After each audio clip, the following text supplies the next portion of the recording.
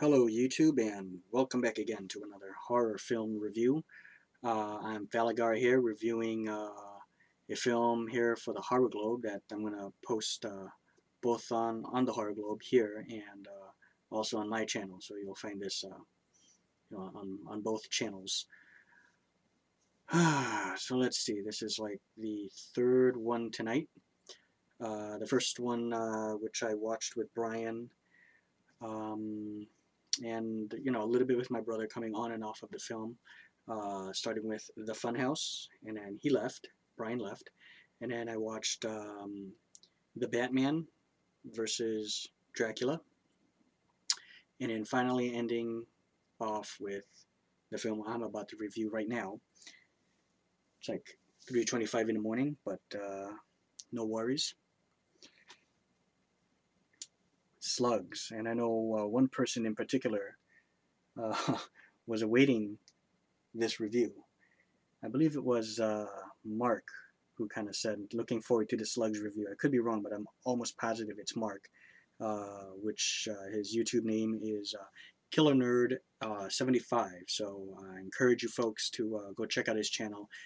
He does some fantastic work, and just makes some great entertaining videos, and just very knowledgeable about films and horror films in general, and has a vast collection. So check out his channel, and if you love his work, which I'm sure you will, give that guy a sub, because he truly deserves it. But getting back to Slugs here, first of all, I love this cover. Great cover, and I love the logo, how it's written, Slugs. It's like a slimy, almost like the slime trail of the slug that the slugs leave behind, and the way it's, they use just a font there to write Slugs. Beautiful image of a woman with some blood coming out of her mouth, and a slug who has obviously just exited from her mouth. There's the back. Nice gore picture right there. Beautiful woman in the upper right hand corner of the screen there. This was brought to us by the folks over at Anchor Bay. So, Slugs. Well, what I got to tell you about this. I believe it opens up, I'm not too clear, because at the beginning part I got up a few times, but there's this guy, I think he was having car trouble, and I believe he fell down or something. And a bunch of these teenagers drive by and just kind of laugh at him. I'll laugh at his downfall. And he manages to get back up and make his way back home. And when he lies down on his couch, he gets attacked by these slugs, apparently. You don't really see it, but he gets attacked by these slugs. Later on, there's a character named Mike Brady. Yes, Mike Brady, and I believe his wife is Kim Brady. And Mike, he is a sanitation inspector, or in charge of the sanitation department in any case, and he pays a visit to the police department, and I believe the sheriff there tells him to accompany him to this house where I guess this guy, he didn't show up for work or something. So people were concerned. Apparently, it wasn't. I don't think it really was too clear on that, or unless I missed that part of it. Okay, so in any case, they get there and listen to the music. And when not the music that's playing, but the musical score that they chose to play during that scene when he's riding in the cop car, Mike Brady and the sheriff. It sounds like something right out of Chips or something. And so anyways, they get to the house and they discover the corpse. And they're wondering, it's like half-eaten, mutilated in some fashion. They're not sure exactly what it could be. At first they think it could be rats. And then there's another scene where there's this old couple who has a garden, and the slugs get to him, and let's just say that it ends in this grand explosion, which was quite nice. So eventually Mike Brady and this other gentleman, his friend, they come to the conclusion that it's these slugs, because there's actually one scene where Mike Brady's wife, Kim, when Mike gets home, they oversee the garden, and they see this slug, that's there on the floor or on the ground, and Mike goes to touch it, and you see the slug just go for his finger and bite it, take a little piece off his finger there. So they capture this slug and put it in a jar and take it to to the lab, and I guess it's a good friend of theirs, a scientist, and later on he determines that it's they're killer slugs, they're mutated, due to the fact that I guess the town was built in over some toxic waste dump. And the whole plot of the film is just basically Mike, the doctor, or the scientist, I should say, and his friend trying to come up with a way to stop these killer slugs who are asexual, so they can basically fertilize their own eggs. So it's going to be a difficult task to undertake. So before I go on, let me go ahead and read the synopsis here.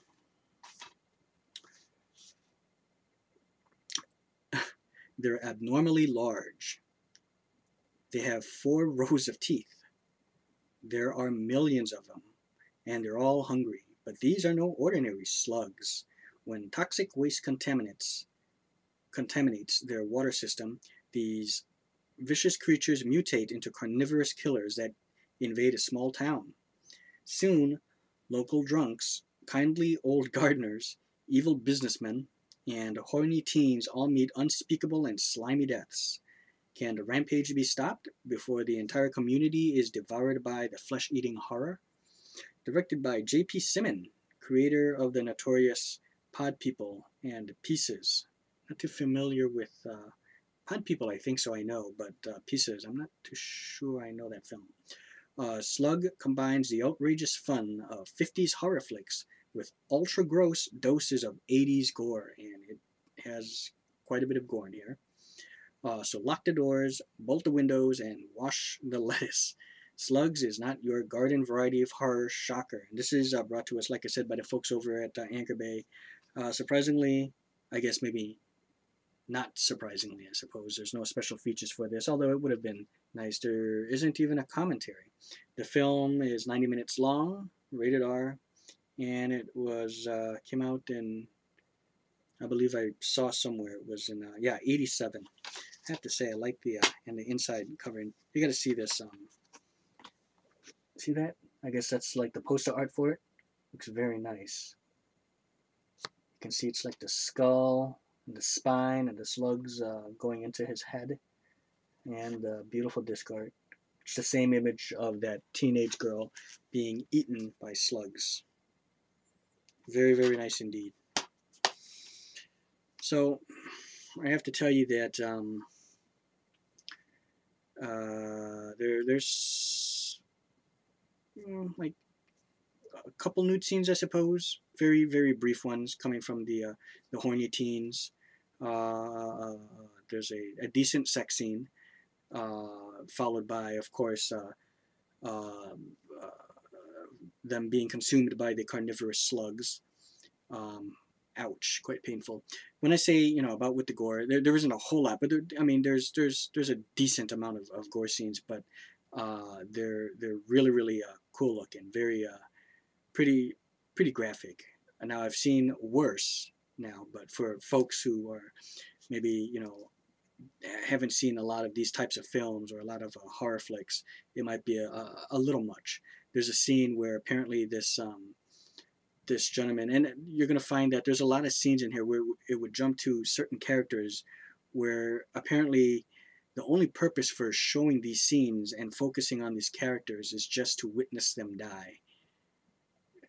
They didn't really do anything to really forward the plot too much. It was just really there to it's somewhat, I guess, contributed to forwarding the plot as of because of the body counts piling up, but it's just kind of it really has that feel that it was just really they really just put that scene out there, made that scene just to show the death, the death scenes, because there are other ways that they could have forwarded the storyline. other than those, you know. The acting is very, very cheesy. At the beginning, it seemed like it was going to be okay, and then after that first like 5-10 minutes, the cheese factor started kicking in the acting, and it was almost borderline porn acting, maybe slightly above. Soundtrack is pretty cheesy and corny as well.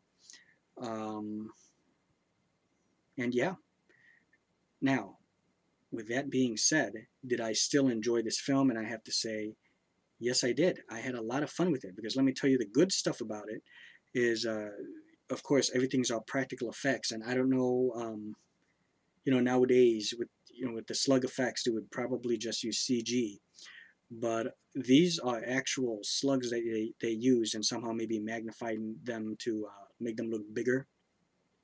And there's like hundreds and hundreds of slugs that you see. So somehow, you know, they gathered them and placed them all over the place apparently, and they're real slugs.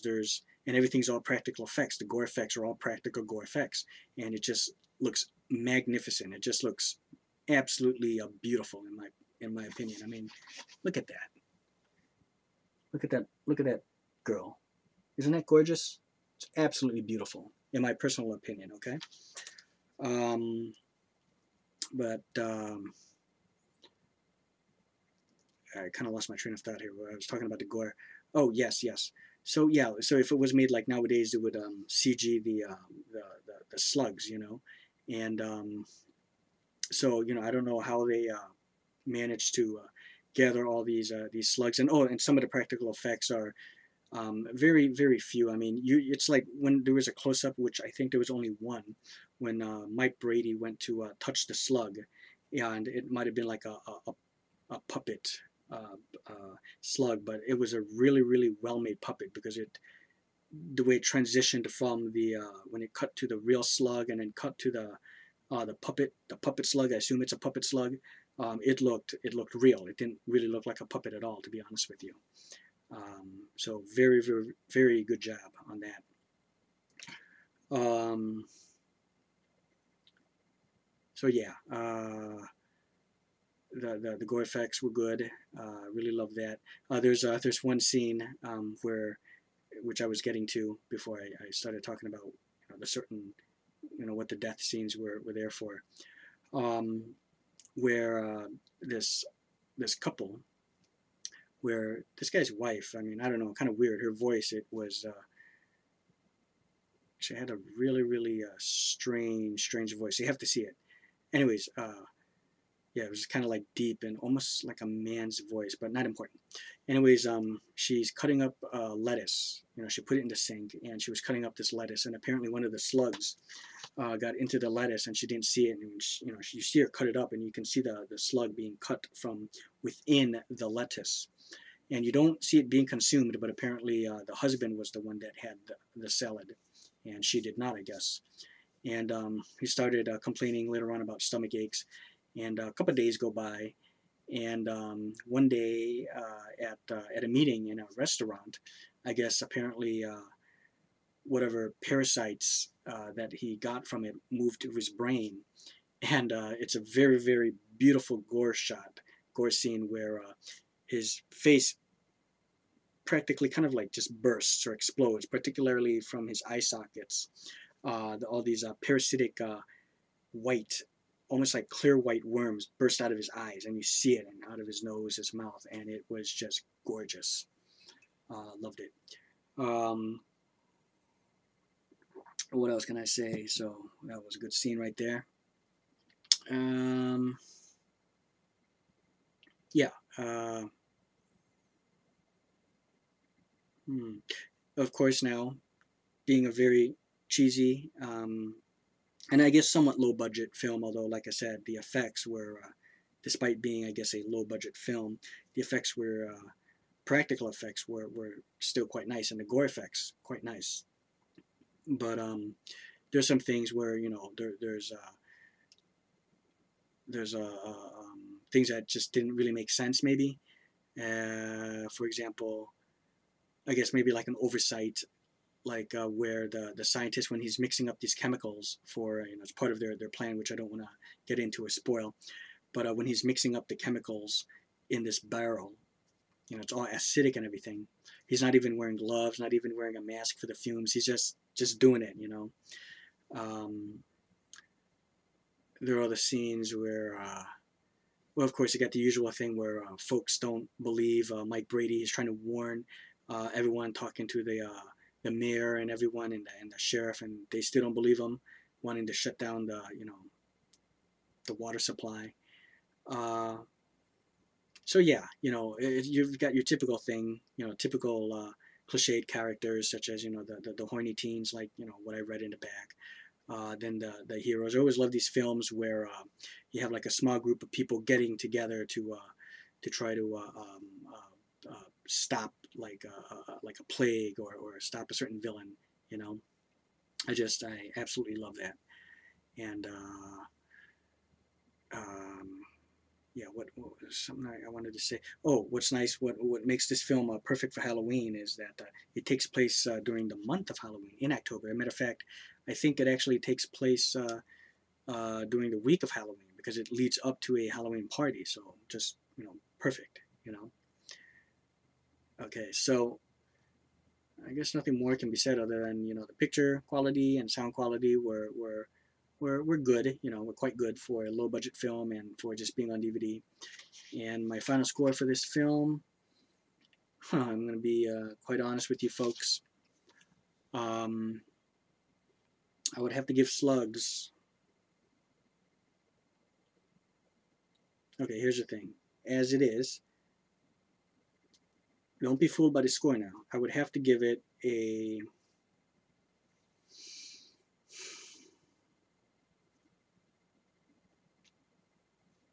I guess a generous 2.75, okay? 2.75 out of 5. 2.5 would just be average now. Not good, not bad. So this gets a generous 2.75, just slightly above average. If the acting was a bit better, and if the soundtrack was better, I could see myself giving this film like a generous 3 out of 5. But as it is, a generous 2.75 is by no means a terrible score. There's still far worse, such as Children of the Corn, 666, Isaac's Return, or the very shitty, or even those, the last two Children of the Corn, Revelation and Genesis. Those were practically shit as well. And the absolute shit is shitty film is Horror House on Highway 5. Okay, that was terrible. So this is much better than those films, I thought. So don't be fooled by that score. 2.75. Now it doesn't mean it's good really, but it is still slightly above average, and I could still see myself watching this every so often, especially during Halloween time, seeing how it leads up to Halloween. So 2.75, generous 2.75, sorry, for SLUGS. Okay. Yeah. So I guess that's all I have to say about this film. I hope you. Oh, and I do. Whether I recommend this film, let me just say that I will. It gets a very, very, very mild recommendation, just to like average movie goers. But if you're into this sort of thing, where into gore effects, and it doesn't bother you with blood and just seeing like worms and slugs, you're into cheesy films, then I can recommend it to those folks that like that kind of stuff. But just to average moviegoers, maybe like a very, very extreme mild recommendation. Okay, and one to hit for Halloween. Okay, so thank you folks for watching, and farewell.